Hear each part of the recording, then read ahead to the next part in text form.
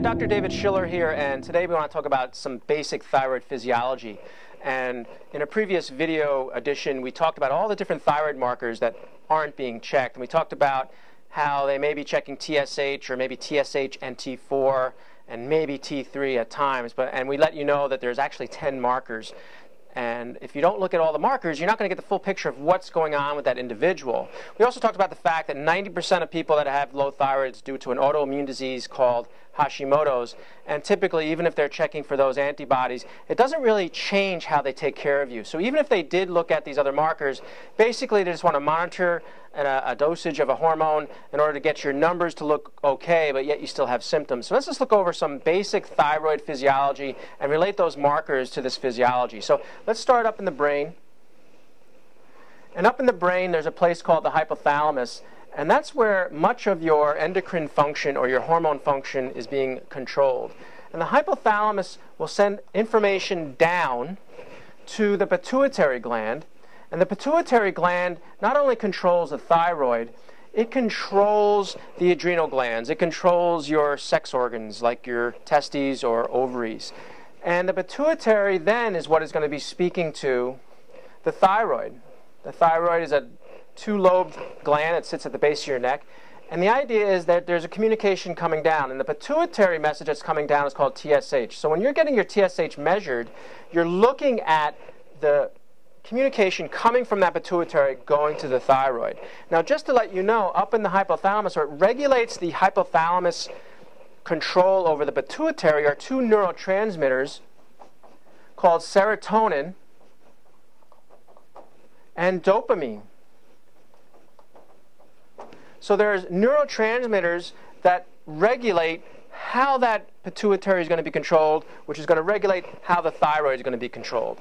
Now, the thyroid itself is going to produce two hormones. It's going to produce T4 and T3, so you've maybe seen those on your blood work. The T4 is produced in an amount about 93% of the total, and the T3 is about 7% of the total. Now, here's the kicker. The T4 hormone is an inactive form. It's inactive. It's the T3 that is active. Okay? Now, these two hormones, therefore, the 93% that's inactive needs to be carted around through the body to be activated by enzymes that allow it to become T3. The places where the T4 goes to be activated, 60% of it is being activated in the liver. 20% is being activated in your intestines, in your digestive system. The other 20% is being activated in all other tissues of the body. So the health of your thyroid and how well it's regulating your body has to do with a lot of different things. And it's not just about getting your T4 levels and your TSH levels at a certain point. The problem is you can get them into a certain point where they think that's normal, but yet you still have symptoms. So when we evaluate you, we're evaluating all those markers. So for instance, what carts these hormones around the body to become activated is a protein called thyroid binding globulin. The thyroid binding globulin can be affected by hormone levels as it relates to estrogen and progesterone. So the TBG can be affected in a negative way if you've had past history of birth control pills or past history of hormone replacement like estrogens or progesterones. The amount of taxi cab driving these things around to the liver and intestines can be affected. The other thing that can be affecting how well your thyroid functions, therefore, is how is your liver function? If the liver is not functioning well, then you're not going to be having good liver function, good thyroid function. The other place that T4 is being converted to T3 is your intestines, and you know what converts them? Is the good bacteria.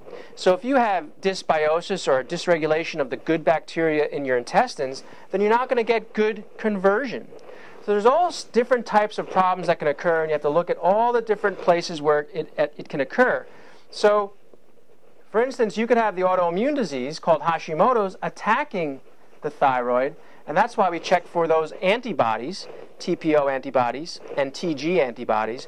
That's telling us if the thyroid function itself is being attacked by your own immune system.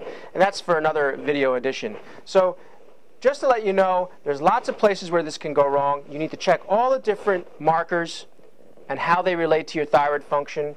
Where they're being converted is the place where they're being converted in ill health. And that's why you have to look at the entire person and not just look at TSH and T4 or just TSH alone. So I'd like to thank you for watching and make it a great day.